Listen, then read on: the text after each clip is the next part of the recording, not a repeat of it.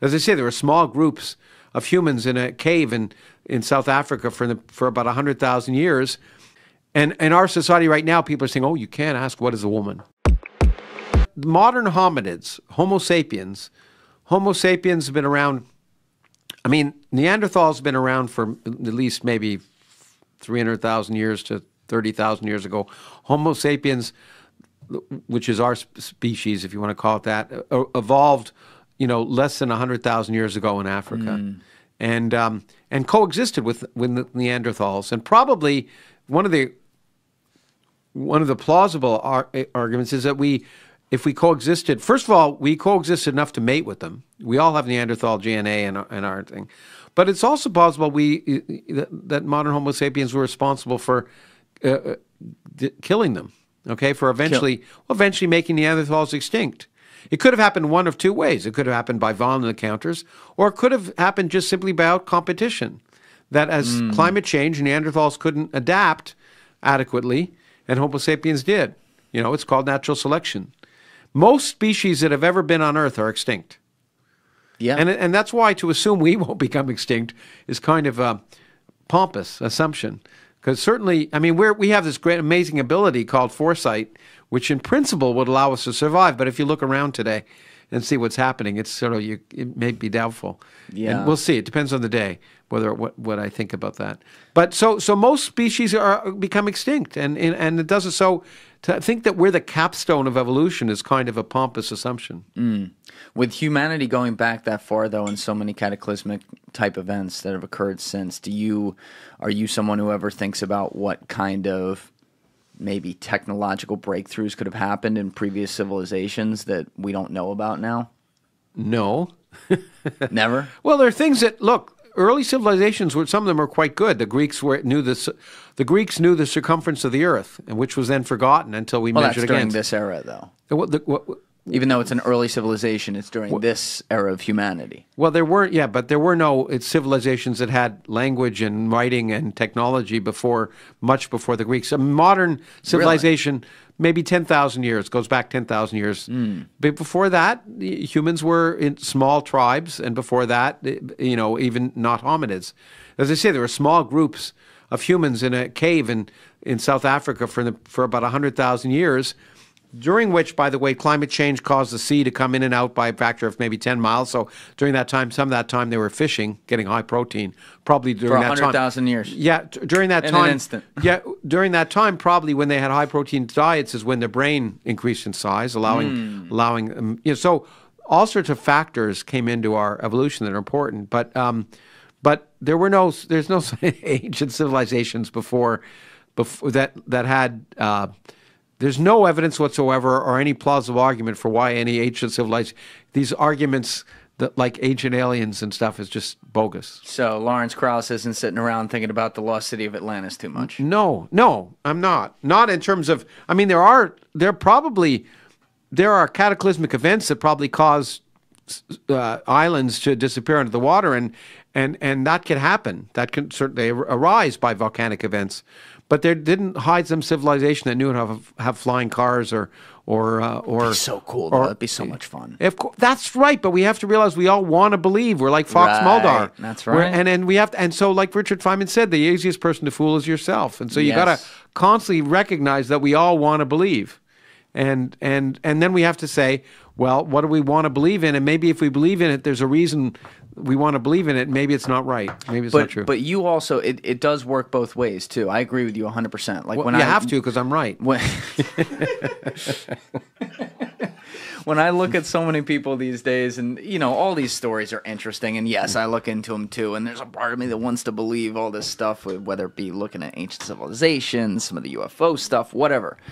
But in science, what was that line you had a little bit ago where you said science isn't about proving something; it's about proving something that it's not? You can't prove things to be right in science. You can prove things to be wrong, absolutely. Okay. But just because something survives the test of experiment now doesn't mean it's absolutely right. There could be an experiment that comes along that shows you have to modify your theory. Exactly. So if you are looking, for example, in some of your life's work, where you are looking all the way to the end of the spectrum. And what I mean by that is to where it's either nothing or it's God, creator, whatever. You fill in the word there. And you're saying that doesn't exist. Isn't that the toughest thing to even make that decision on? And are you open to being wrong about that? I'm open to be wrong about everything. All right, that's good. That's the whole point of being a scientist, and all of us should be.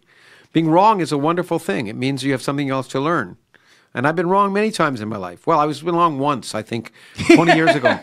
And you know what? And I remember I was wrong because I thought I was wrong. What were you wrong about? No, I always thought I was wrong. I was wrong about it. No, that's just a joke. I've been wrong many times in my life, and the older I get, the more I realize that. And so that's fine. There's nothing. But what I understand. But what I'm willing. The difference between science and religion is that you're willing to change your mind when the evidence tells you to. Do you think science can turn into religion, though, too? Well, science, look, we're all religious in one way or another. We all want to believe. Yes. The usefulness of science is it trains us, if it does right, to be willing to realize that if contrary evidence comes along, then you throw out some beautiful idea that you believed in your heart of hearts, like yesterday's newspaper. You're willing to do that. And I think that's the difference between science and religion, and science and ideology. And unfortunately, there's a lot of ideology creeping into science nowadays, and I've written about it, as you probably know. And so the idea that there's nothing that should be not subject to question. Nothing is sacred. No question is unaskable. And in our society right now, people are saying, "Oh, you can't ask what is a woman," you know. And anything should be questionable. Nothing is sacred. Nothing. And that, you know, I used to argue against religious fundamentalists about this now, but now I have to argue against social justice postmodernist ideologues. And so, see, that's it's always it's always reasonable to say, but what could that be wrong? So that's why we get back to what I said earlier. I don't know is so important, and you said it. It's not just in science. Our society would be so much better if more people said, "I don't know." Politicians, teachers, parents, and maybe I'm wrong. The reason people don't want somebody to come onto the university campuses is that fear might offend them. But you know what? The free speech was not created so that to defend the rights of people who are saying what you don't want to hear. It defends your rights to hear it because it might change your mind. Oh, I don't think I've ever heard that. Well, before. I first learned that from Christopher Hitchens, but That's good. But he didn't invent that either. It was probably Hume or someone like that. Still, that's really good. Yeah. No, it is. It's really important. Yeah, because you've spent so much of your life around academia, and I'm sure the transformation that you've seen there, particularly over the last decade or so, has to be pretty jarring. No, it is. It's jarring and unfortunate, and I write about it, and it's really unfortunate. In fact, I have a piece coming out this week, maybe in the Wall Street Journal, if they ever get around to editing the damn thing. You know, there was, before you were born again, probably, there was a guy named Alan Sokol who gave a spoof. He thought this postmodernist nonsense that was infiltrating humanities was so bad. He wrote an article claiming that quantum gravity, you know, he sent it to a journal called Social Choice, which was one of these postmodernist journals that eventually became this, you know, social justice nonsense we're hearing now. And it was full of gobbledygook about oppression and this and that. And he got it published. And then he pointed out later it was a spoof, and it caused a great furor because this distinguished journal in social sciences that accepted this nonsense, he wanted to show that the whole field had no content.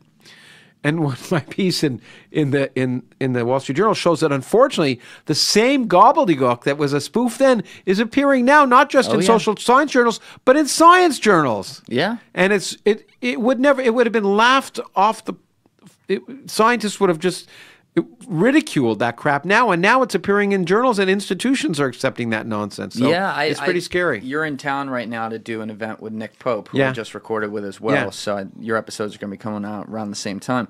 But I'm going to be recording an episode with his wife Elizabeth. Yes, who I've written about. Yeah, in a couple of weeks because of that whole. I mean, she's an anthropologist who, when looking at some found remains, declared it to be, I believe it was female. Yeah, and then she was canceled because they're like, well, you don't know how that remain would have identified. I know you're not allowed to use sex when it comes to. Me? Yeah, I know exactly. Are you kidding me? Yeah, I wrote a piece on the sexist Galtons based on the fact that was canceled from a meeting on the American Anthropological Association. It's just utter garbage. And the problem is it's the biggest threat to science, because saying that you can't ask the question or can't even discuss certain things is the end of science. Yeah, I think that's what I mean, because obviously, as you pointed out, there are plenty of scientists who are still in the space who are not treating science like a religion, like an ideology, but it is creeping in even from the outside forces so much that we're getting to a point where that is the ultimate hack against religion throughout human history, and that they're like, well, this is how it is because this is what it says, and you can't ask any questions about it.